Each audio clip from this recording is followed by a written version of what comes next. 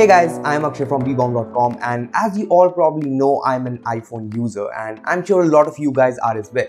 Well, in all my time using an iPhone, I've come across some really cool settings that even I wasn't actually aware of. So I thought, why not share them with you guys? Well, in this video, I'll be telling you about 10 iPhone settings you should change right away. So what are we waiting for? Let's get started.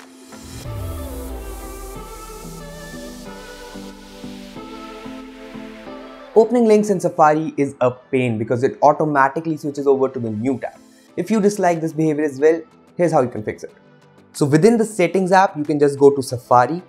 Here, scroll down and tap on open links and set it to in background.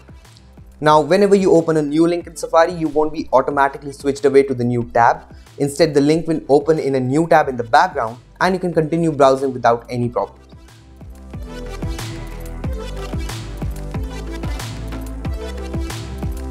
By default, iPhones allow access to the control center and the notification center even when they are locked.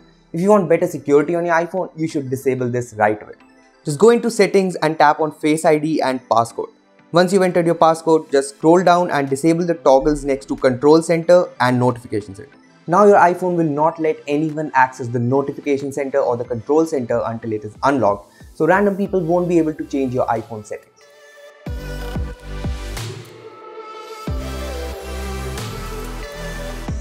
Most of the time, I like to use my phone on low brightness.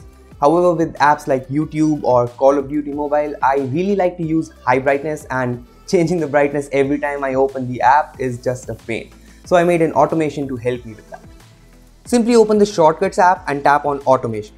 Create a new automation and select App as the trigger. Choose Call of Duty as the app and tap on Done. Now, within the automation, select Add Action and search for Set Brightness. That's it. Just make sure you disable the Ask Before Running toggle here before tapping on Done.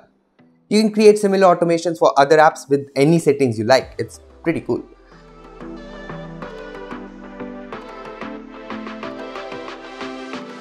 Moving on, there's a hidden album in iPhones to hide your sensitive photos. But if someone opens your Photos app, the hidden album is literally there with the name hidden, which is just stupid and counterintuitive. Fortunately, you can hide this album. Just head into settings and go to photo settings. Here, simply disable the toggle for hidden album. This will hide the hidden album from the Photos app, so at least it won't be staring you right in the face all the time.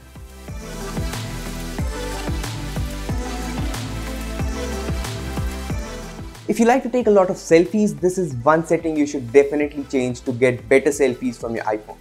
Just go to settings, tap on camera and enable the toggle next to mirror front camera. Now, whenever you take a selfie, the final image will appear exactly the same as it appears in the viewfinder instead of getting flipped.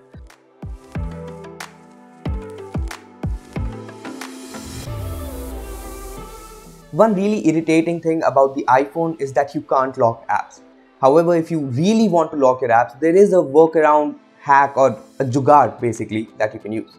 Just go to Screen Time settings inside the Settings app and tap on App Limits. Add a new limit for the app you want to lock. For example, I'll set the Photos app. Set this timer to 1 minute, which is the shortest time available, and then tap on Add. Now check this out. The Photos app is grayed out. If someone tries to open it, they will have to enter your screen time passcode. Unfortunately, this is the only way to lock apps on iPhone so far, but yeah, if you really need to lock your apps, you can use this method for sure.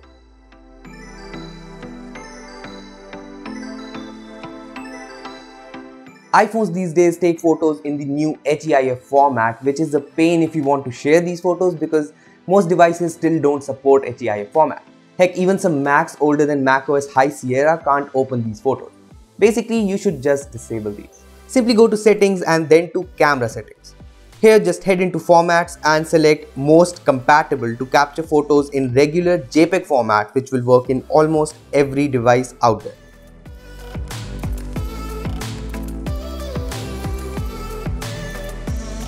Next up, if you are annoyed having to take off your mask to unlock your iPhone every time, you can actually use your voice to unlock your iPhone as well. In Settings, go to Accessibility. Here, go to Voice Control and enable it. Now, go to Customize Command and tap on Create New Command.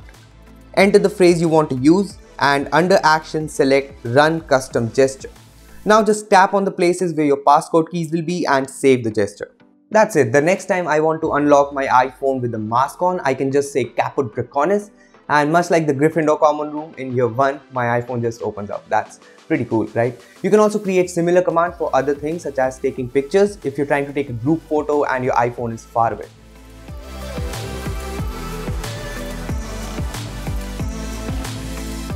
This setting is for people who take a lot of photos on their iPhone. If you want to up your photography game, you really need to work on your framing, and this setting can help you with that. Simply go to settings and scroll to the camera options. Here you can enable the grid toggle. What this does is basically it enables this nice 3x3 grid within your viewfinder so you can align photos better. Plus, a lot of people don't know this, but if you take top-down photos a lot, you also get this handy level that can help ensure your phone is completely horizontal to the ground for better photos. Neat, right?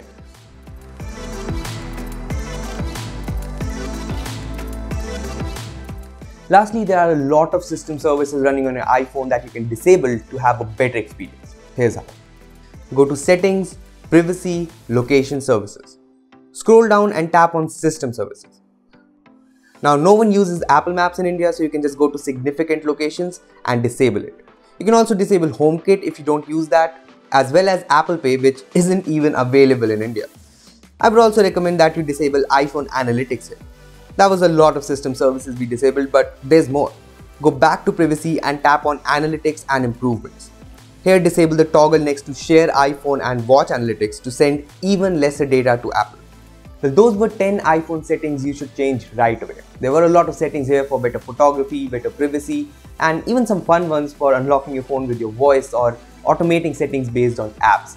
Hopefully you guys found some settings useful for your day-to-day usage of your iPhone, and definitely let us know which settings you're gonna change in the comments. Also, give this video a like and share it with your friends who are iPhone users. Lastly, subscribe to our channel for more amazing tech videos. That's me signing off. Thanks for watching, and I will see you in the next one.